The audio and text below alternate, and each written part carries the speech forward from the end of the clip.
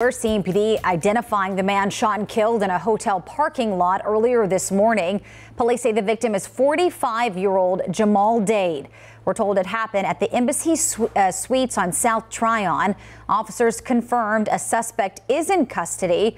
WCNC Charlotte's Richard Devane has been following the story all morning. He joins us now with the latest. Yeah, good afternoon. I'm right here off of South Tryon in front of that Embassy Suite. You know, a lot of guests probably waking up this morning not knowing that last night this parking lot behind me was part of a massive crime scene. It happened this morning shortly after 3 o'clock in the parking lot of this Embassy Suites on South Tryon. Police say when they arrived, they found the victim, 45-year-old Jamal Dade, suffering a gunshot wound. He was rushed to the hospital, but later died. Police quickly on the scene started speaking with witnesses, including Dade's wife, 41-year-old Shamika Dade.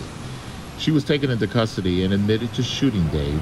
Investigators arrested her, charging her with first-degree murder for the death of her husband. Another unfortunate incident of someone taking extreme actions to solve a conflict. We just really urge the community, plead to the community to really think about interactions with other people.